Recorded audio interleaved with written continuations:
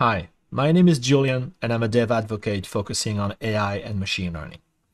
In this session, we're going to discuss two significant problems for machine learning projects: bias and explainability. Before we jump into the demo, let me explain what those issues are. Bias in general is an unfair representation of reality. And as we use datasets for machine learning in order to build models, there's always a risk that the datasets that we use do not fully and fairly represent the reality that we're trying to model.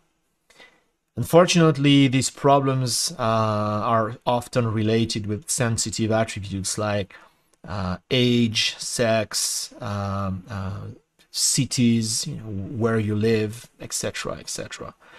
And as you have all those different groups in your dataset, it's possible that one or potentially several groups are underrepresented, giving the algorithm fewer instances to learn from. And eventually, this could lead to a model that predicts very well and very positively for a certain group of data instances, and not so accurately and not so favorably for another group of instances. And this would be considered bias. Okay, and there are many angles to this problem, but this is the kind of problem we're going to look at today. The second issue with machine learning is explainability. And as models get more and more complex, and yes, I'm looking at you, deep learning, it's becoming almost impossible to understand exactly why a model comes up with a certain prediction. And you could say, well, it doesn't really matter, if I use the test set and I have a high accuracy result, then fine, I don't need to know what's the reason behind this prediction. I just need to know it's the right one. And fair enough, of course, accuracy and testing is important, but increasingly organizations and companies want to understand what's happening inside the model. And they particularly want to understand why a model comes up with a certain outcome for a certain instance, which features were important, and maybe down to the feature value, which feature values contribute more to a positive outcome and more to a negative outcome, let's say. Think about hiring, credit decisions, health applications. All these are critical, and we really need to understand what's going on, right? And of course, increasingly, those organizations and companies have regulatory and legal obligations to explain how their models work. Okay, so that's why explainability is such an important thing. Okay, so to highlight those two problems and how to solve them, we're going to jump to the demo now. So what are we going to do here? We're going to start from a data set. It's called the adult data set. It's extracted from US census data. And this particular data set has, as you would guess, a number of demographics, information, etc., and it's labeled with whether a certain individual earns more than $50,000 per year. Okay, so this is the data set we're going to use, and we're going to train a binary classification model using the XGBoost algorithm to try and predict if a certain citizen makes more or less than 50K a year. Okay, so that's the problem, business problem, so to speak, we want to solve, but we're not so interested in solving the problem. We're more here interested in, is there a bias in the data set? Is there a bias in the model? And can we understand how the model predicts? Okay, so this is what we're going to do, and we're going to do this with a new SageMaker capability called SageMaker Clarify. So I'll share the URL to this notebook on the final slide, so don't worry, you're going to be able to reproduce this very easily. Okay? All right, so the first step, as always, is to download the dataset, which is already split for training and validation. So we grab those two files.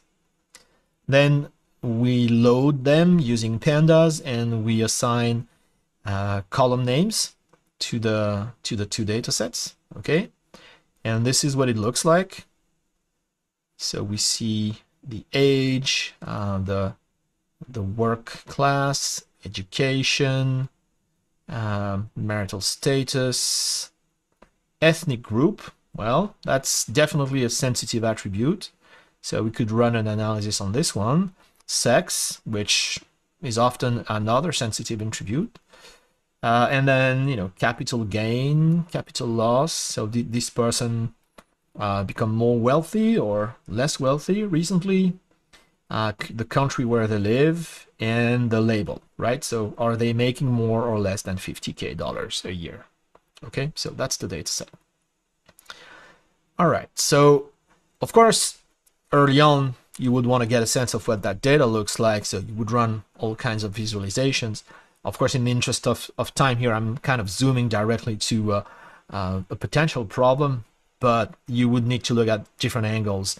Like I said, country, ethnic group, and maybe a few more, because those are known to be areas where you could have, a small group of instances and maybe potential bias here. So zooming in on sex, we can count how many men and women we have in the data set. And we see we have, it's about 1/3 female and 2/3 male.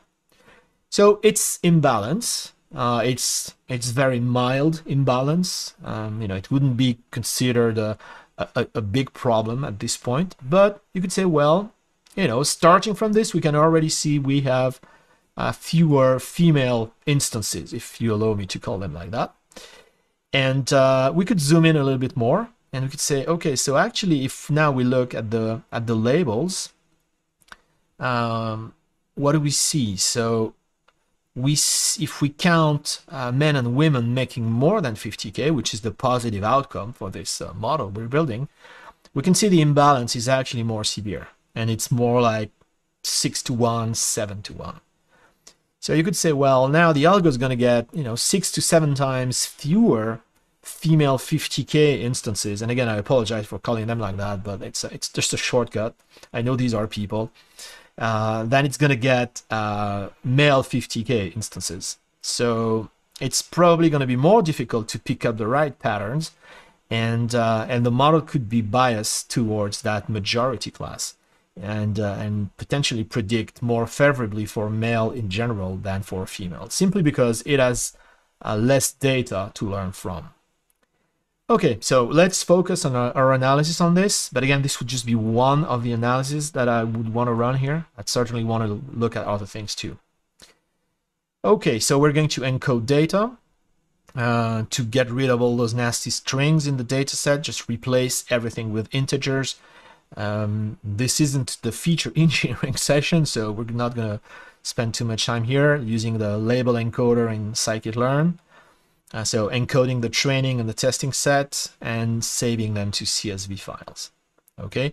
The important thing to remember is that the female sex value has been encoded as a 0 and male as 1.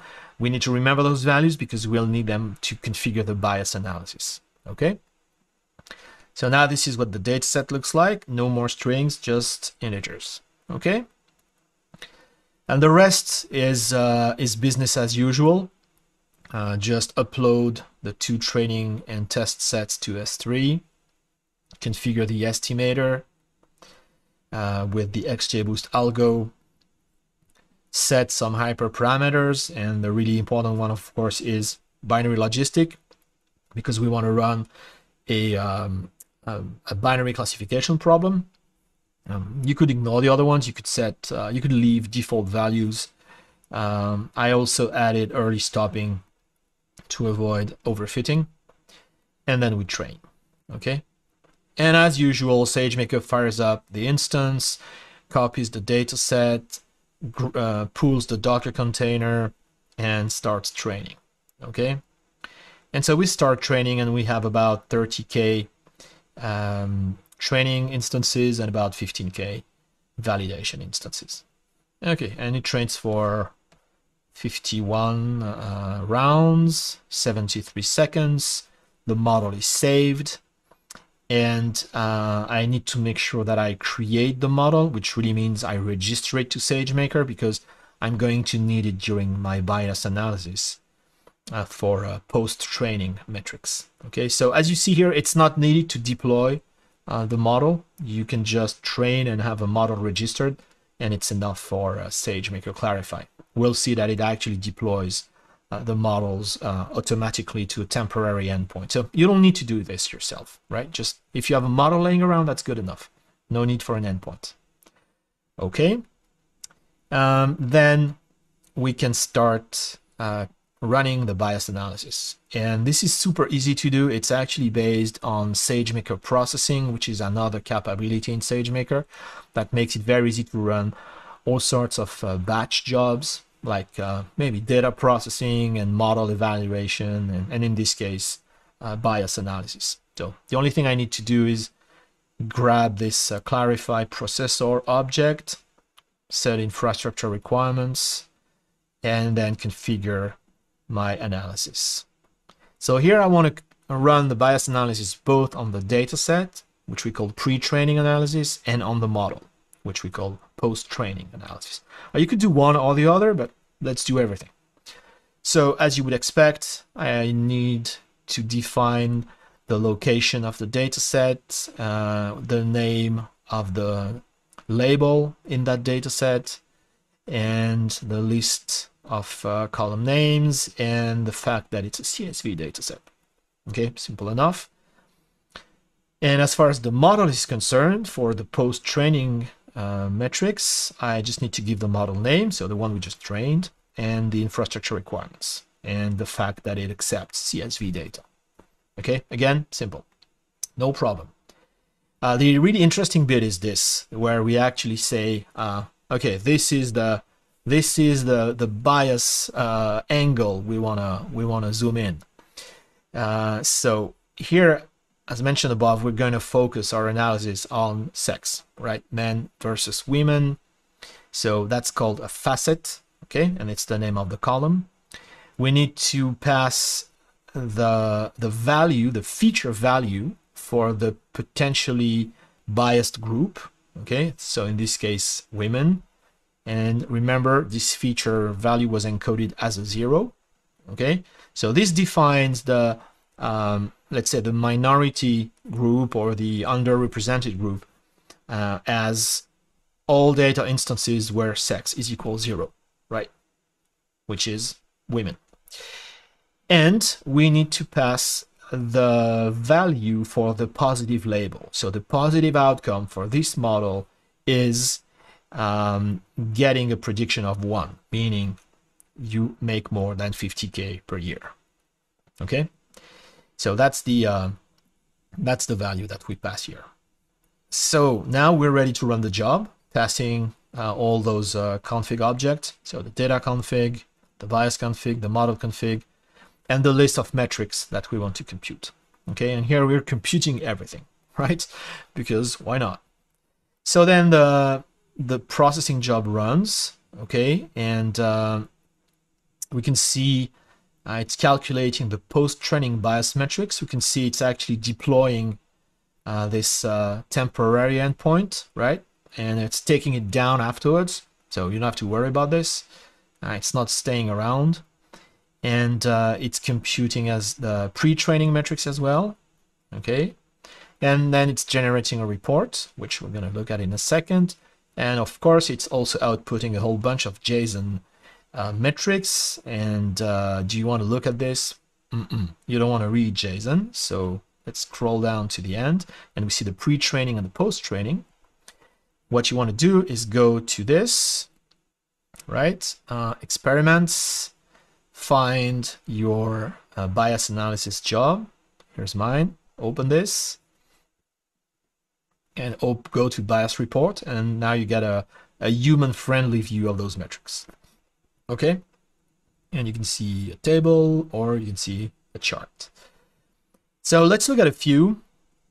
Class imbalance. So we actually visualized that. We saw there was class imbalance. So 0 would mean perfect balance.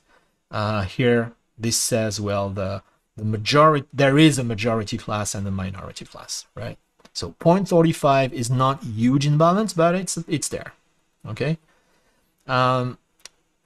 Let's look at DPL. So, oh yeah, and if you click on any of those, of course, you get additional information on what those are and examples. So very valuable.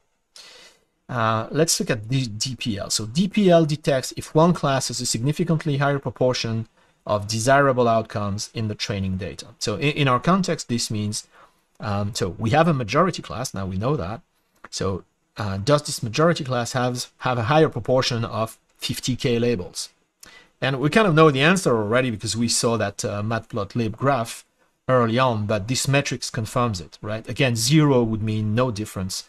And we see here a positive value saying the majority class has actually a higher proportion of desirable outcomes. So in other words, we have more men labeled with the 50K label than we have women labeled with the 50K label. So that's potentially a problem because it could actually, like I said, bias the algo into predicting more positively for men than women. So we have more metrics. I'm not going to go through all of them. I'll show you how to learn more about those in a minute. Let's look maybe at one of the post-training metrics, disparate impact. So this metric examines whether the model predicts outcome differently for each class. Okay, and we can see again we have a non-zero value, so we may have a problem here.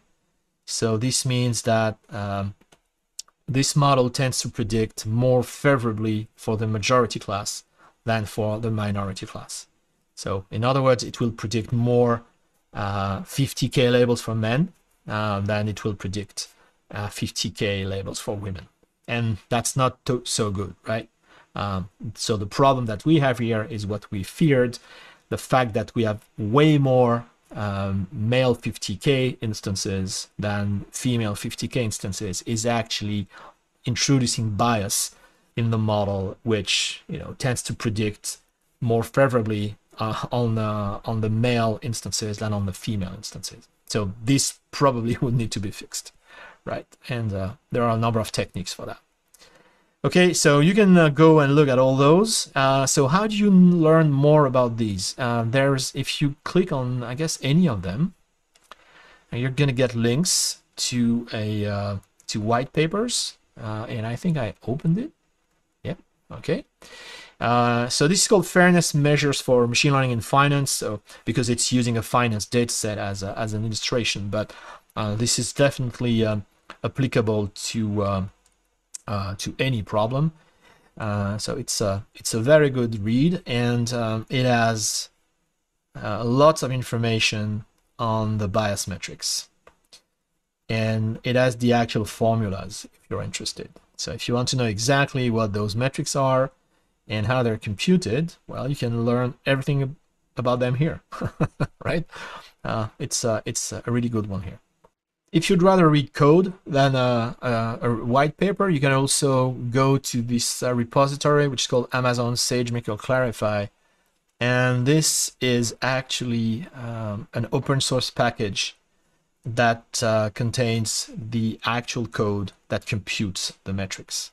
Okay, so you can see exactly how those are computed in the actual code that's doing that. Okay, so if another good way to understand what those metrics are.